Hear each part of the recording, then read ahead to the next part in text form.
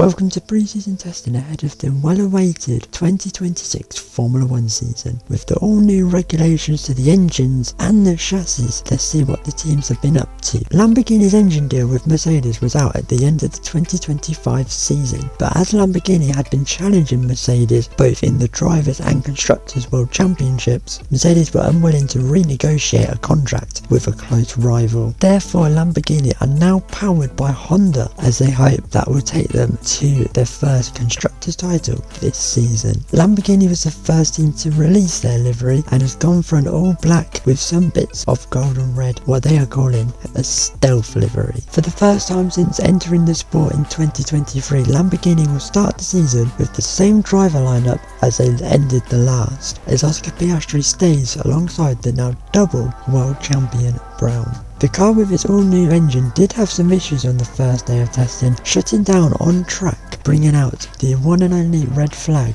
of the test. Although they had these issues, they were still 4th fastest on day 1. They looked to be back on it on day 2 as they topped the times, but the car still looks to be inconsistent as they finished the final day P5. Mercedes, the now 11-time Constructors Champions, come into the season looking to make it 12 and get their first driver's title since 2020, as George once again lost out to Brown last season. This year's car had little issues and finished the first day P2, completing the most amount of laps. However, the more they pushed the car, the slower it seemed to get, as the first day they were P2, P3 and P4 on days 2 and 3. They'll be hoping to sort out these issues before the first race. Red Bull once again had a winless season in 2025, only picking up 2 podium finishes over the whole season. Not only are they hoping that this is finally the car to challenge at the front again, they need this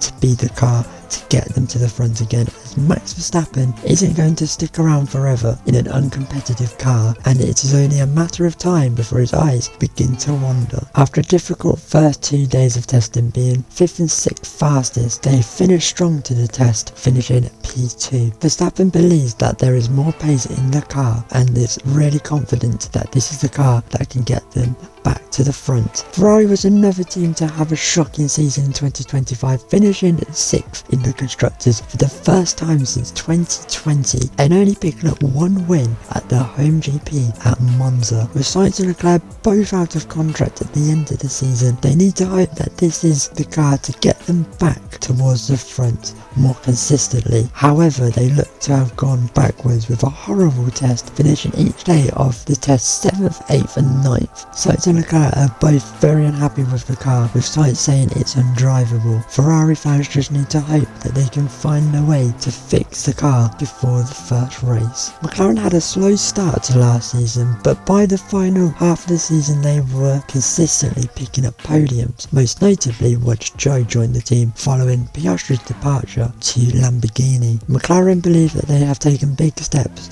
coming into this season, but that doesn't look to be the case, as they look to be right in the midfield fight, as those around them look to have made bigger steps. Aston Martin come into this season with a new driver lineup, as they replaced the retired Fernando Alonso, F1's most experienced driver, with the least experienced driver in Formula 1, as Teo Petrella finally gets his chance in Formula 1. Aston Martin started last season strong, winning the first race last season in Bahrain, but fell off as the season went on. This season they'll be hoping to start the season strong again, but looking at their testing results, they may have a lot of work to do, as they look a certain midfield team. Alpine were the surprise of testing, as they topped 2 days of the test with P2 on day 2. They look to have got the regulations bang on. They completed the most amount of laps on day 1, but did have some issues with the car. Alpine picked up 2 podiums last season, Gasly and Ocon both getting 1 each. There is increasing pressure from the Alpine board to start winning races and titles, and this could be the car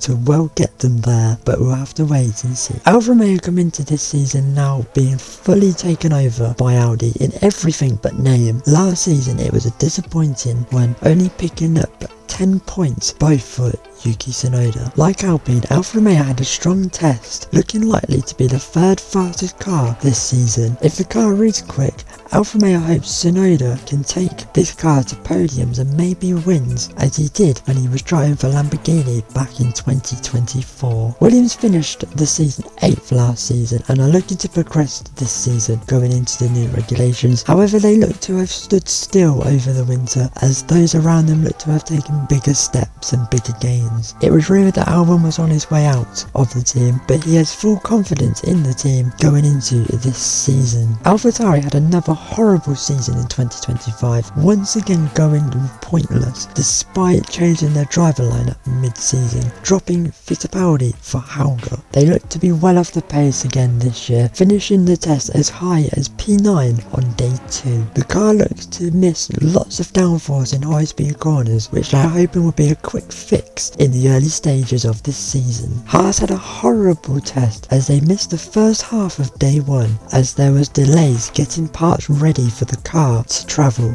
to Australia. HAAS thought last season that they had a good car concept to build on, but they were unable to unlock the performance they thought they had in the car and finished last season pointless once again. This season the car looks to be slow and unreliable as they completed the least amount of laps over each day of the 3-day test. It looks like it's going to be another long season for the American team.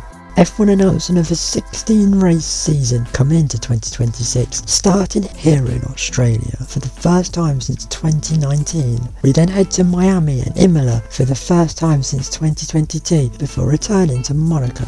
We then head to Canada before heading back to Europe for the British and Belgium Grand Prix to finish off the first half of the season. We then return to Zandvoort after a season off in 2025 to start the second half of the season before we go to Monza and Singapore. Then we're back to Suzuka after it had a very dramatic race last time it was on the calendar before we head to Mexico and Brazil. We then once again have a late European race in Portugal and we finish the season off under the lights of Abu Dhabi in what we hope will be another title decider. That is it for testing ahead of the long awaited 2026 regulation changes, but who has got them right? We will find out here in Australia when those 5 red lights go out.